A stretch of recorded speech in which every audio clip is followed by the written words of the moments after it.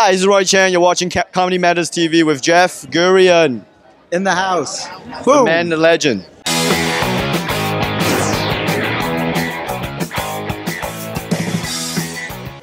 Finally. Out of the fire, out of the frying pan into the fire. Jeff.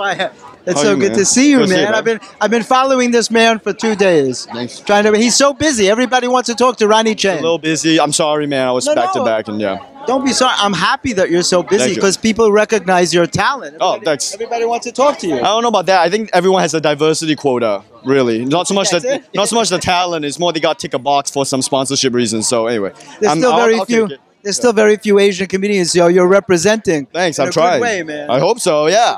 Trying to, yeah. And it's cool that you're filling in to give the award to Hasan Minhaj, right? Yes, I'm very happy to be second choice at anything GFL does.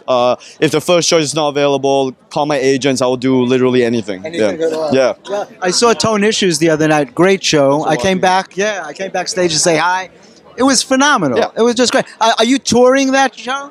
Yeah, I have been touring that show. So this is kind of like a year and a half in to the show. You know, I'm probably going to tape it. So I'm just trying to figure it out. I've got about an hour and a half, and I'm trying to just figure out what's the actual special going to be, what's going to make the special, what's not. So yeah, it's fun. It's fun to tour America and be kind of liberated from because in Australia we do like a 1 hour every year, and you're kind of forced to start from scratch. But in America, it's like, it's just a never-ending tour. You just mix stuff in, you take stuff out, you know. So. Is that how you know the Australian team? I used to live here. I started in Australia. I lived for 10 years. I know all these guys. And 3 weddings. Yeah. 3 weddings. I had 3 weddings, yeah. Yep. I love the fact. So you paid for the wedding? Yeah. Actually, what's interesting is I had 3 weddings to the same woman. And my second wedding in Malaysia, I actually had a joint wedding with my sister. Really? Yeah. I didn't know that. Yeah. That's wild. Yeah. But she got away with only 1 wedding? Yeah, she only had to do one, yeah. Why'd you have No, to she did 2. She did 2. One in Australia, one in Malaysia, yeah. That's just phenomenal. Yeah. What's so great is that you guys from The Daily Show, it's a huge stepping stone to doing like amazing things. I certainly hope so. I'm trying. It doesn't get more than that. You and Hasan blowing up from being correspondents on The Daily Show? Sure, yeah. Yeah. Me and Hasan, we're on the same level right now. And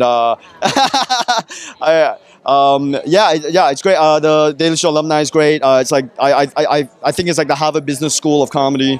You go there and you learn a lot. You make a lot of friends with very talented people. Yeah. So I want to compliment you on your suit. Thank you so much. Yeah. Hey, were those socks really your face on the socks? Yeah. Really? Of course. Yeah. You can't tell. Yeah. I got one right now. I didn't see There you go. Can you zoom in on that? Ronny Chieng socks. That's so cool. You were selling. Available on my website. Yeah. This is my real hustle. All this shit is just to sell that stuff. He's in the sock business. Elaborate marketing plan for comedy is to sell.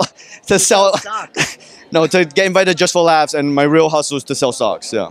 I love it. That's so incredible. Show is my marketing plan to sell the socks. Yeah. But I have to say this because not enough comics dress well for the stage, and it's true. Most comics look like they're trying to be homeless, right? The guy that opened for you, I'm not mentioning. They're right here. I know. I'm not mentioning his name. The guy comes out in shorts and a stretched out shirt and sneakers, like he just rolled out of bed. Jeff, it's a cultivated look. Some people are trying to look cool and young. It's not working.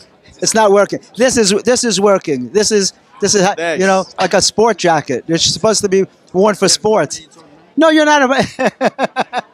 One of Australia's this man looks good. Right, he looks. This is some real bullshit, Jeffrey. You look good. This guy came out in fucking shorts, stretched out shorts. The guy came out with a stretch.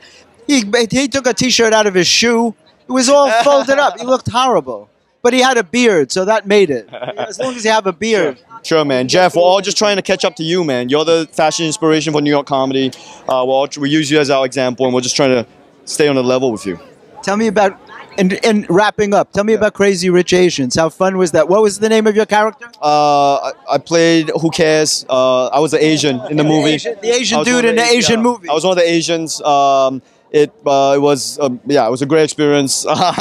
Hopefully they'll do a sequel. I think they will. Yeah, it was such a great film, Thanks, man. man. It broke down stereotypes. Yeah, I love anything that breaks down stereotypes. Asian dudes are so cool in that movie. Yeah, as opposed to how we're seen. The general conception of them is fucking great. Yeah, thanks, it's about Jeff. time. Yeah, I appreciate it. Yeah, we're trying. We're trying to look cool. Jesus, so hard. No, it's wonderful. Yeah, thanks, man. Thanks, Jeff. Congratulations. You're the best, Jeff. Great to Cheers, see Jeff. you. Yeah, great to see you, man.